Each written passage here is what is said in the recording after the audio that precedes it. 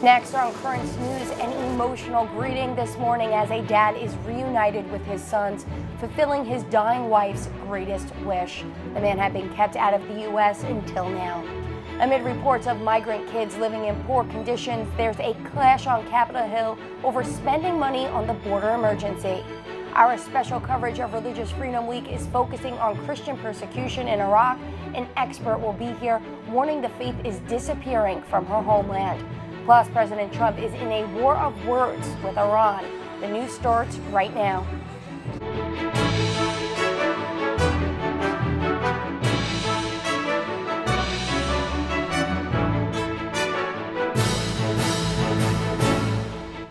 Maria Barragan is getting her dying wish. She's able to hug her husband just one last time. Good evening, I'm Michelle Powers. Up until now, Maria couldn't see her husband, Benjamin. He'd been living in Mexico, deported from the U.S. She's battling terminal cancer, and thanks to a humanitarian waiver, Benjamin's being allowed to see her just one last time.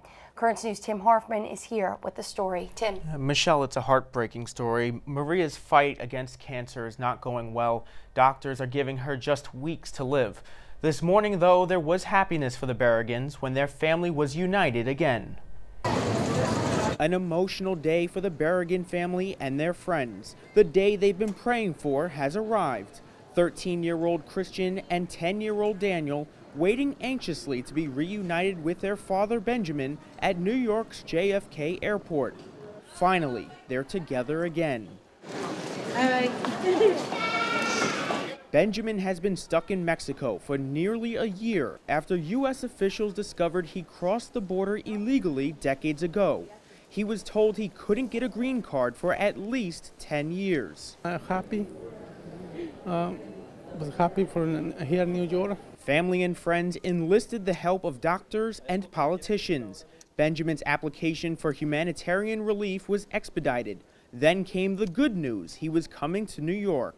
I feel like really, I don't know how you say, but like just excited. I don't know, like I haven't seen him in so long, and since I can see him now, I'm just proud. It's just really exciting because to see his face again, like personally, because I haven't seen him in a pretty long time. The reason for wanting to return to the U.S., his wife Maria. This photo capturing their emotional embrace as they were together again this morning. Maria has been battling stage 4 cancer for over a decade. Now doctors are giving her weeks to live. She's a U.S. citizen and an immigrant from Guatemala. Benjamin tried reuniting with his family twice, but he was denied. In Spanish, he says even with approval this time, he feared going through security in Mexico. Esperaron ahí chequeando la monetaria parol como 40 minutos y yo tenía miedo que me dijeran que me regresara para atrás. But they didn't. Now he's back in Brooklyn. Helping to make the dream happen is Amy Lyons, a parishioner at Our Lady of Mount Carmel Church in Williamsburg, Brooklyn. She signed up as guardian for the boys so they aren't forced into foster care if their mom passes away. Amy's calling this reunion a miracle. There's not really words. I've never seen anything so hopeful and beautiful probably in my life. But their fight isn't over. Benjamin is only approved to stay in the U.S. until mid-July. Amy and their friends are trying to extend his stay. To be with his boys when and if his wife passes, to help them through that grieving process, and to just have the time that takes. For now, they'll cherish every second they have together. It's exciting, and I'm hoping to spend my time with him. The boys say they'll use part of that time bringing Benjamin to their martial arts classes so he can watch Daniel receive his blue belt. But of course, Michelle, most of that time will be focused on taking care of Maria. And how long will Benjamin be able to stay in the United States? Well, right now that's unclear. Amy told me that everyone's doing what they can to reach out to immigration lawyers for help, and they're focusing all of their attention on making sure that Benjamin can stay here even longer. We'll make sure to follow up on this story. All right, they're in our prayers. Thank you, Tim. There's a furor tonight over conditions at the U.S. southern border and how to fix the crisis amid reports of detained migrant kids living in shelters that are being called unconscionable. Lawmakers on Capitol Hill are clashing with one another Emily Schmidt reports the latest from Washington. Independent monitors called conditions for migrant children inside a border station in Clint, Texas, unconscionable. On Capitol Hill, Democrats echo a call for change. There is no soap. There is no diapers. Above all else, there is no human decency. A facility official said in a Tuesday call with reporters there is soap and water available. But another official said they're not set up for a crush of migrants and unaccompanied children. The question in Washington is what to do about it. It's about lifting them up in a way that takes them beyond what we do today. House Speaker Nancy Pelosi is trying to get enough support for a multi-billion-dollar border funding package by month's end. She's up against Republicans who question her push for a House bill instead of a Senate plan. She's waited 56 days to run out the clock. This is not a time to play politics. House Democrats disagree on the bill, too. Some say it doesn't do enough to protect migrants and that it's more money for a system already broken. The Trump administration warned Tuesday it may veto any bill which passes partly because there's not enough money for immigration and customs enforcement detention beds. At an Oval Office event, President Trump called for help toughening immigration laws. Our laws are so bad. What we would like to do, and I'll do it right now officially, is ask the Democrats to give us help on asylum, help on all of the loopholes. In Washington, Emily Schmidt, Currents News. The acting commissioner of Customs and Border Protection, John Sanders, is stepping down from his post. The shakeup is in the wake of those reports about migrant children being detained in housing that's being called squalid and unsafe. This last day will be July 5th. No replacement has yet to be named. The Planned Parenthood abortion clinic in St. Louis could finally be closed this Friday. Missouri health officials want to shut it down over concerns about patient safety. Planned Parenthood is in court trying to keep performing abortions. The judge in the case has set 5 p.m. Friday deadline for a final decision on the clinic's fate. A Catholic community continues to mourn tonight after a charter bus drove off of a Colorado interstate and into a ditch. 2 people were killed and 11 others injured. Now the deceased are being identified: the bus driver, Anthony Padilla, and a seminarian with the Archdiocese of Santa Fe, Jason Paul Marshall. Tom was the seminarian's friend. The hospitals that we were calling, he wasn't at any of the hospitals. That's Tom Gallegos, a member of the Archdiocese of Santa Fe and roommate with Jason Marshall. Marshall was a seminarian aspiring to priesthood. Coming back to Mass on a regular basis really changed my life. Sunday, he and 14 others, including high school students, were returning to New Mexico after a Catholic youth conference in Denver. Gallegos heard from his friend just moments before tragedy hit. 1 minute before the crash, and he said, "We had a wonderful retreat. It was an awesome retreat, powerful." And I go, wow. And then that was the last time I heard from him text-wise. Around 2:30 in the afternoon, the charter bus crashed, killing 2 and sending several others to the hospital. More than 24 hours later, the cause of the wreck is still unclear. As soon as he saw the pictures of the aftermath, Gallegos says he immediately knew what happened. I go, I bet you anything Jason went up there to help. And if he was up front and that vehicle crashed the way it did, after I saw the pictures, I go, he's the other victim. Marshall's church, the University of New Mexico Aquinas Newman Center, will hold a special mass tomorrow night to pray for the victims. I'm sad, but I'm actually happy too. I'm happy that he's with our Lord. At 53, Marshall was the oldest seminarian with the Archdiocese of Santa Fe. Tonight, there's a war of words between Iran and President Trump after he slapped new sanctions on the Islamic country in retaliation for the missile shootdown of a U.S. drone. Iranian President Hassan Rouhani is hurling an insult, saying the White House actions mean it is mentally retarded. President Trump is tweeting Iran's very ignorant and insulting statement put out today only shows that they do not understand reality. Any attacks by Iran or anything American will be met with great and overwhelming force. In some areas, overwhelming will mean obliteration. The president is awarding the Medal of Honor to former Army Sergeant David Balavia. He's the first living Iraqi veteran to receive the nation's highest honor. Balavia rescued his squad in 2004 when soldiers were trapped by the enemy in Fallujah.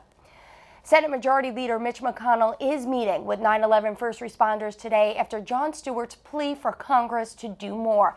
The 9/11 Compensation Fund is running out of money, and the law supporting the fund is set to expire next year.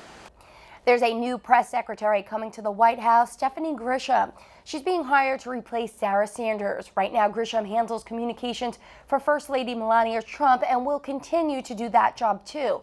Grisham will be accompanying the president in her new capacity on his trip to Japan and Korea this week. There's a lot more news headed your way. Our special coverage of Religious Freedom Week and how the faith is disappearing from an important place. Aid to the Church in Need is getting help from the U.S. to carry out their great work around the world, and we'll have this celebration in the Brooklyn Diocese. The first and last class coming together for the final graduation at a Brooklyn Catholic school. I'm Emily Druby, and that is ahead. Do you have a story idea or want to share a tip? Email us at newstips@desalesmedia.org or call our 24-hour number 718-517-3122. We'll be right back.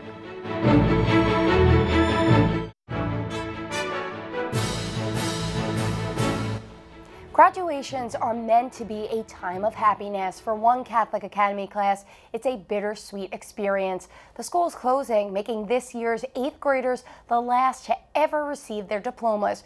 Current News' Emily Druby reports they're getting support from the school's very first graduating class, illustrating the enduring strength of a Catholic education.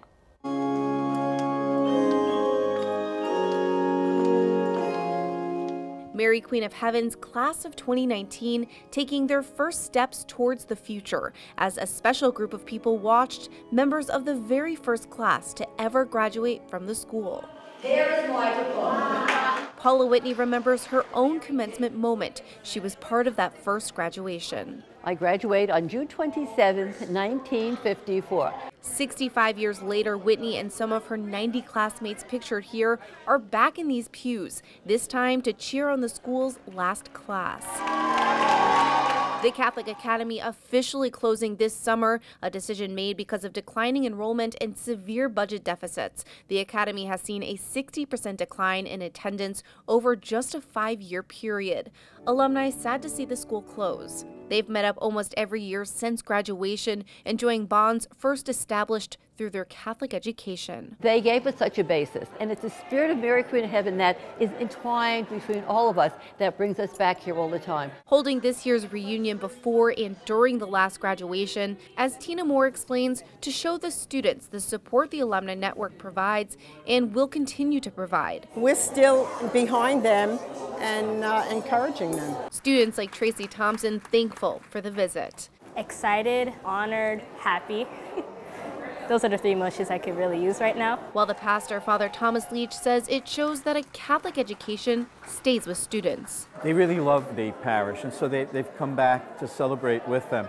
It's a very sad time, but at the same time, it's great to know that we've had that kind of effect on people's lives. Proving while this is the last class to graduate, the love, support, and faith fostered by Mary Queen of Heaven will always remain. In Flatland's Emily Druby, Currents News.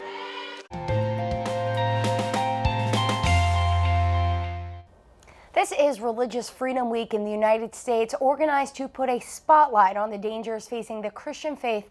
In our special coverage, a top Catholic leader in Iraq has a harrowing prediction. He is saying Christianity in his land is close to extinction. It's just the latest bad news about religious persecution. Bombing after bombing around the world. Just the most recent pattern of attacks against modern-day Christians, making 2019 the bloodiest year yet for believers. Religious persecution knows no boundaries. It respects no faith. It attacks everyone So unfortunately, we're seeing a rising tide of persecution around the world. Officials around the world agree the persecution of Christians is nearing genocide. Knox Thames is a U.S. Special Advisor for Religious Minorities. He says religious freedom is one of the most violated liberties in the world, especially in Iraq. In the birthplace of Christianity, the faith is facing extinction. Since the U.S.-led invasion toppled Saddam Hussein's regime, the Christian community there has dwindled from 1.5 million to less than 120,000. Despite the fact that the Islamic State terror group has been defeated in the country, the Archbishop of Erbil, Bashar Warda, believes there is still a fear stopping Christians from coming home. Fear the Islamic State will return and attack again. He says, quote, one of the oldest churches, if not the oldest church in the world, is perilously close to extinction. Those of us who remain must be ready to face martyrdom. Pascal Warda, a Christian and former minister in the country, echoes his concerns. There are still members of the Islamic State in hiding. The spirit that exists already is there. Any Muslim who will not see his neighbor like his brother, like citizens, like partnership in the same land and the same rights, he can do this in any time. Archbishop Warda accuses the world's leaders of political correctness, saying many will not speak out for Christians in fear of being labeled Islamophobic.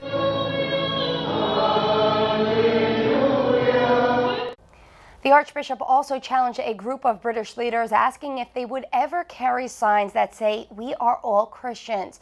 Now, one woman has personally witnessed the persecution of Christians. Zina Karakos, a Chaldean Catholic born in Baghdad. She's now living in Troy, Michigan, and is the president of the Iraqi Christian Foundation, an organization that provides aid and advocates for Iraqi and Syrian Christians. She joins us now. Zina, describe for us what it is currently like being a Christian in Iraq today. Since 2003, since the Iraq War began in 2003, Christians in Iraq have faced a very brutal genocide.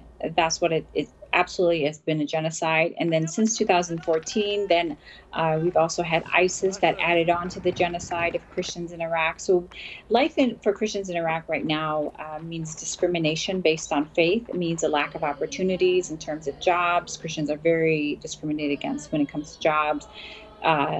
In the northern part of Iraq, ISIS, when they came through in 2014, they destroyed many Christian towns, homes, churches. So it's a matter of just survival on a day-to-day basis for Christians right now in Iraq. So, Zina, a lot of people would think that the U.S. ousting Saddam Hussein from Iraq was a good thing for Iraqi Christians, but do you think that's true? No, I do not think that's true. Definitely the situation for Christians before 2003 was much, much better than what it is after. Saddam Hussein was a brutal dictator, yes, but he was more focused on his political opponent. So if someone was not a political opponent, he pretty much left that community alone. Iraqi Christians are a very peaceful, predominantly non-political community. Saddam Hussein knew that. He left the community alone, treated them equally as with other Iraqi citizens, and Christians had the same opportunities to education and jobs as other Iraqis prior to 2003, and that just has not been the case. Zina, a personal question for you. You left Iraq when you were 2 years old, and you've been back several times, but would you ever go back to live there?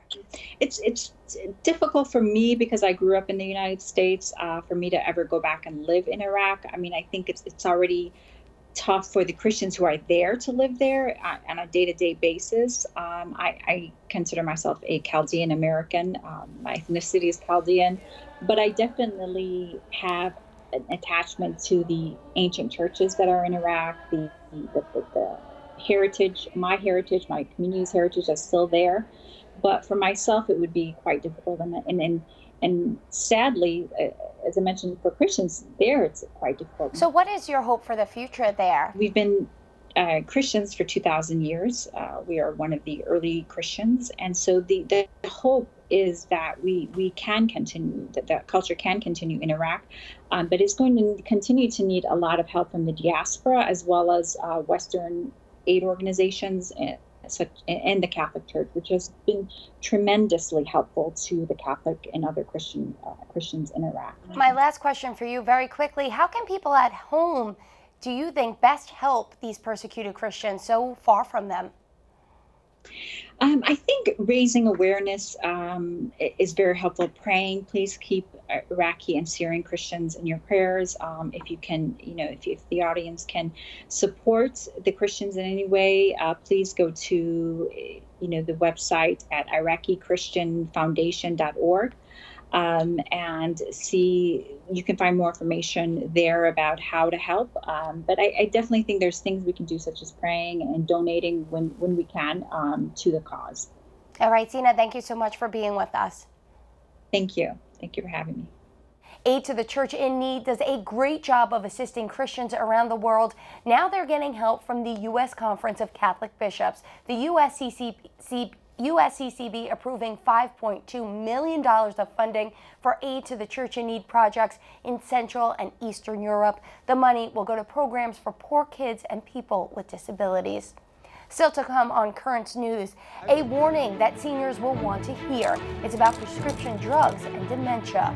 The 96-year-old man who is dedicating himself to giving away thousands of the most prominent religious symbol.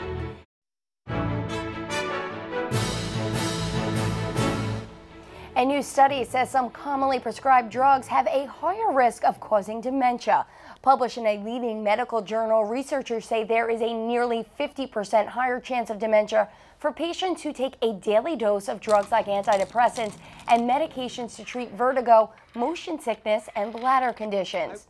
Finally tonight, a 96-year-old man is on a mission, giving away as many handmade pocket crosses as he can to his Ohio community. He started the hobby after his wife died, but Tony Piccluto says he's blessed and he's trying to pay it forward, 13,000 crosses at a time.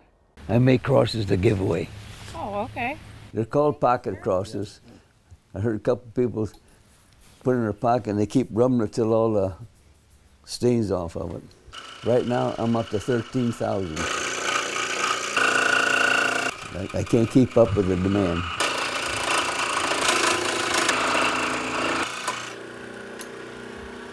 Tony is one of the most incredible people I've ever met.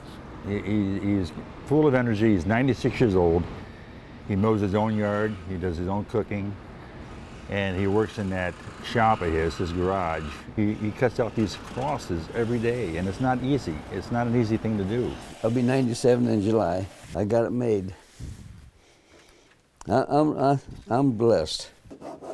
I don't take no money, because I won't take a cent for them. See, I'm blind in one eye, too. It makes it harder to follow that line. I got a good friend, Al Williams. He runs a sawmill, and he gives me all my wood free. I furnish the wood and Tony does the work.